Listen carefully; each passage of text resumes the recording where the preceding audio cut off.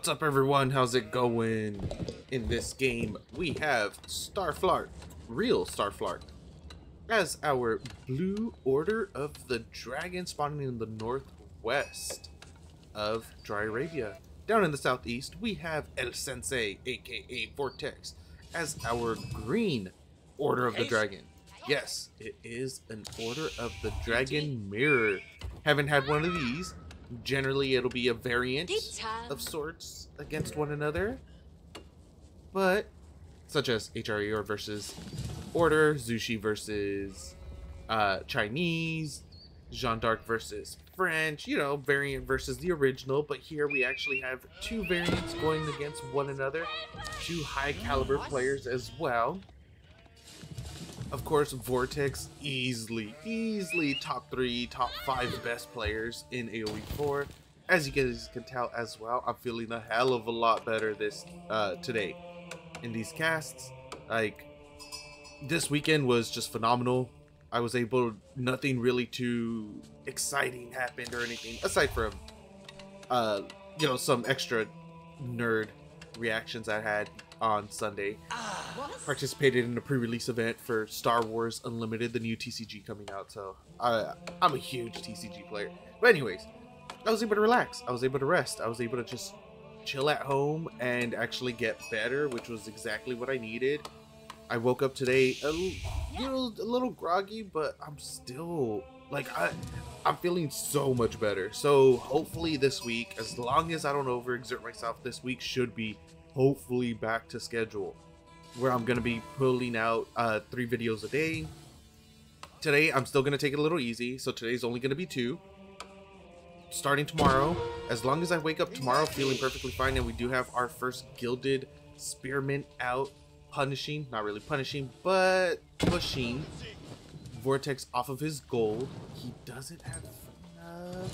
Oh, just barely has enough in order to age up. 203 and only needs 200.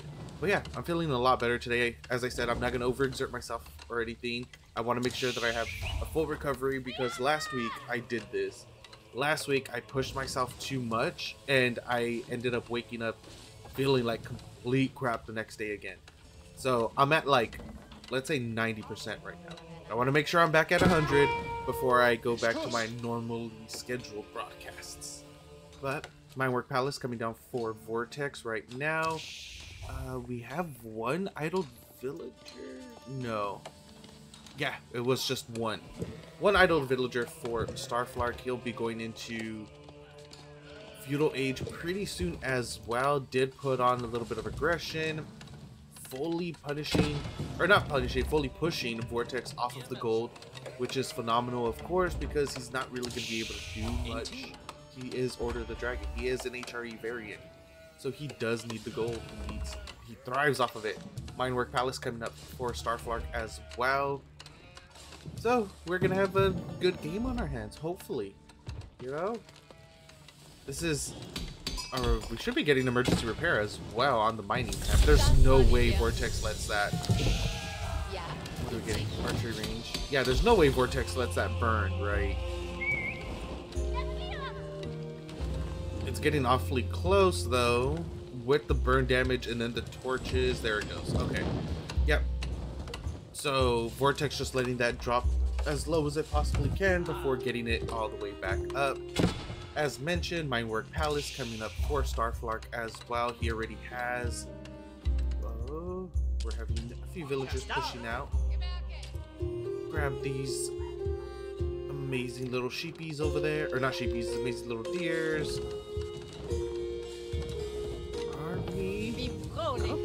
Okay, so first Gilded Archer is coming out for VortiX. He is going to be able to push his Gilded Spear away. A lot of damage. Remember, these aren't like your normal spears. They also have an extra 0.5 range. So they are able to scoot and shoot a little bit better than your normal archer.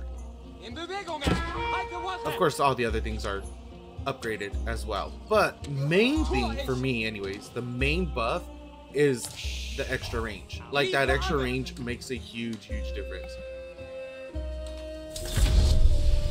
As per usual, like I mentioned in a few of my casts last week, if I do randomly stop talking and the mic is muted, it's because I have to cough. Same thing just happened right now. So yeah, I'm really excited for this game though. I haven't cast an Order of the Dragon Mirror, and there's so much that could happen, but at the same time there's so little that could happen in terms of different variances on build orders, openers. For instance, we did see 2 huge differences in openers. Starflark going with 1 Rack's aggression, as where VortiX, and like only if the spear, the gilded spear, got there 5 seconds, 3 seconds sooner, it could have been a little worse for him, for VortiX, because he just had enough gold to get into Feudal Age. He barely hit it with 3 gold remaining. Like, even if it was 199, you would have to send out a couple more villagers, take in a little bit more damage on those villagers, which does open you up to getting more villagers killed later on in raids, because they've already been weakened. Like, it's not all about just getting kills with your gilded archer. I mean, your gilded spearman. It's about putting the damage on them. If you get a kill, if you push them off, perfect. Like, it's absolutely bonus. Nice stutter stepping coming out here from VortiX on that villager. Is he gonna be able to get it? Not entirely sure. Oh, dang, that was so close. One more shot before that freaking villager went down. Really nice stutter step coming out of VortiX right there. Almost gets it, unable to though. But like I was saying, it's not about getting the villager kills right off the bat with those units, with the gilded spears. It's about applying pressure, pushing them off of whatever resource you want to get pushed, or want to push them off of. And on top of that, it's just weakening them for later on. Because now he has 2 villagers that have damage taken already. That's going to be a couple few... Oh, Regnit's Cathedral coming down for El Sensei, aka VortiX as well.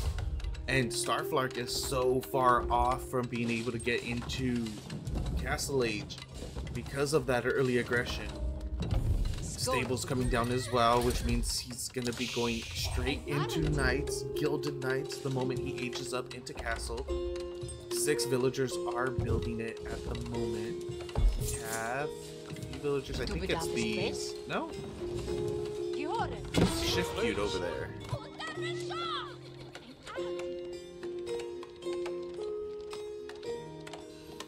Nothing really out of our blue Order of the Dragon player. Nothing out of Starflark quite yet. I want to see what they've scouted from one another. Oh. So nice scouting coming out of VortiX. He does pretty much see... He's pretty much scouted everything out of Starflark's face. Now let's see what Starflark has. Oh, perfect. He has a scout just outside. His man-at-arms has already peeked in as well. He knows that the Regnit's Cathedral, the timing of the Regnit's Cathedral. He already has horsemen out as well to start trying to punish, but there is a gilded knight coming out for El Sensei right now from VortiX in order to secure up those relics. Starflark is still about 2.5 minutes out from being able to build his own Regnitz, or building and completing his own Regnitz. We do see an outpost and a mill coming up for our green Order of the Dragon. Gilded Horsemen pushing away the scouts.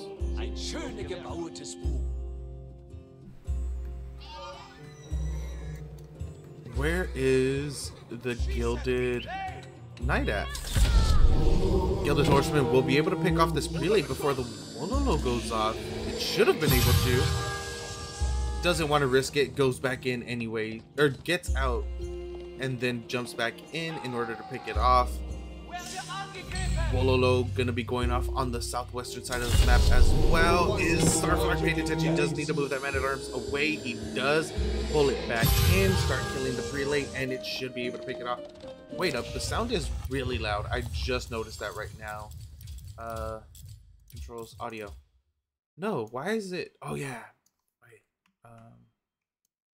I think I have this at like 60%, 50% when I'm casting. I forgot I was playing a couple custom games earlier. Yeah, I didn't notice it until that Wolo logo went off. The second one, that it was just way too loud. There he goes. Now it's a lot better. Gilded Horseman getting wrecked by the Gilded Knight.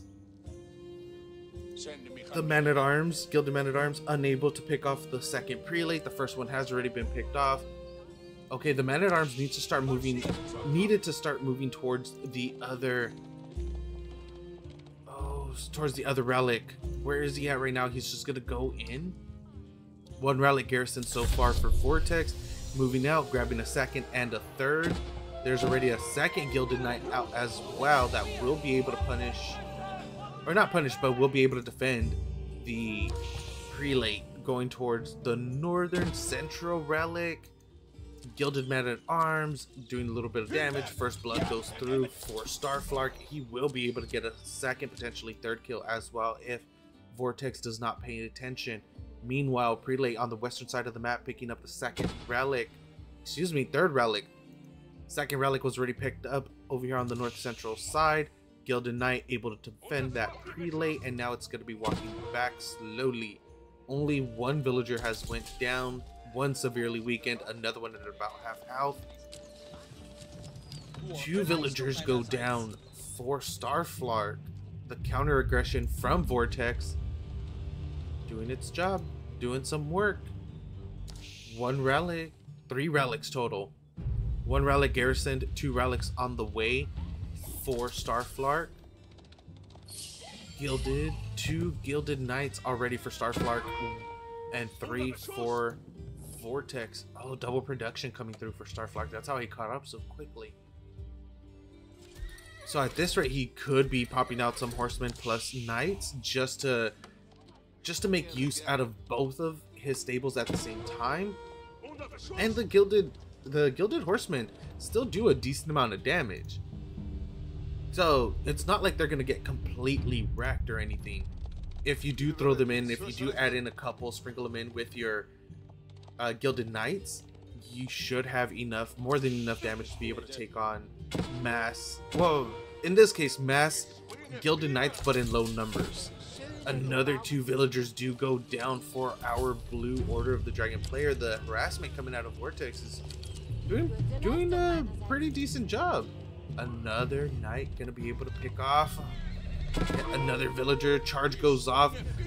They both hit different. The charge hits one villager and then the auto attack hits a different villager.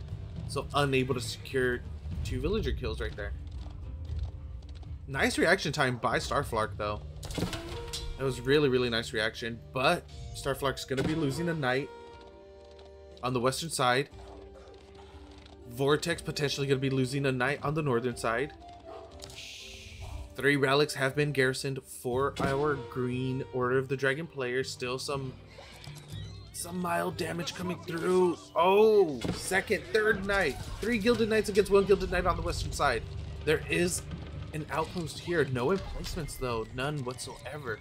He should be getting the sprinkled emplacement in there. And now we have Gilded Spears and Gilded Knights for Starflark. This should be enough. Oh, that's not a good thing. Okay. VortiX does realize the unit composition there, but 2 knights do take a decent amount of damage. 2 of his Gilded Knights do take a decent amount of damage. Those Gilded Spears.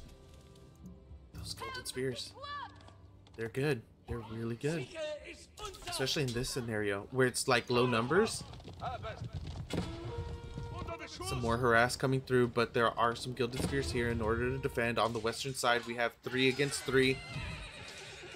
1 goes down for each side, but it still looks like, well, yeah, Starflark will definitely be winning that fight. There was no ifs, ands, or buts about it. His 3 units are just healthier in general. Charge goes off. Okay, nice little chase. They do need to back off before they get baited into other units, such as the 3 Gilded Crossbows that are currently out. What are you transitioning into, Mr. Starflark? our Chileno, our Chilean, Chileno, Chilean, yeah, Chilean player, right?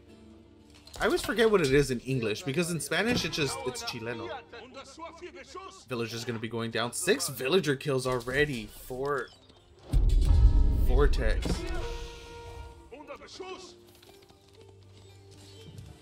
He's gonna be getting quite a few more. 8, 9. Wow, this is...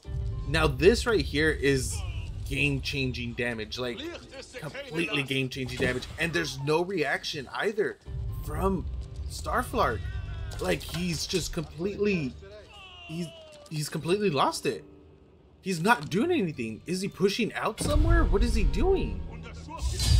Yeah, he just completely gave up. He completely gave up. That was straight up game-ending damage. But GG does get called. Game goes to our Green Order of the Dragon player, VortiX. Thank you guys for watching. Hope you enjoyed. And I'll see you next time.